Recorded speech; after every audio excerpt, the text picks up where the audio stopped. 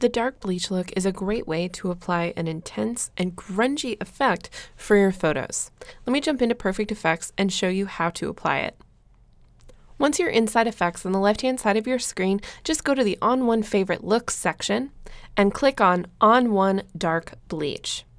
Once you've added it to your photo, there are quite a few filters on the right-hand side that you can edit. I think the most important is the bleach bypass filter, which is down at the bottom, and you can select it to play around with the intensity of the dark bleach. You can edit the brightness of your image if you need to lighten or darken the entire photo, and you also have the ability to adjust the saturation. Sometimes it gets a little oversaturated, so this might be a great opportunity to lower that down. The other really important filter in the filter stack that pulls this entire effect together is the top split tone. This is what applies that cool blue to the shadows and that light orange tone to the highlights. If it's a little too intense for you, just jump up to the top and play around with the layer opacity to lessen the style. Once you're done, just go down to the bottom right-hand corner and click Save and Close. The Dark Bleach Look can be used on lots of different types of photos.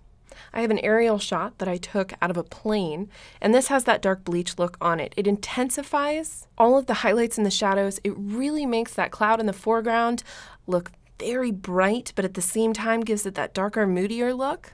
It also works great on outdoor portraits. The detail that comes along with the dark bleach look is great if you have an image that either needs more detail or already has it, which is really cool. Plus, if you don't have any outdoor portraits and you like to shoot in a studio, it also looks really cool on indoor portraits. It adds a grungier styling to an indoor studio lighting setup, which I think is really nice.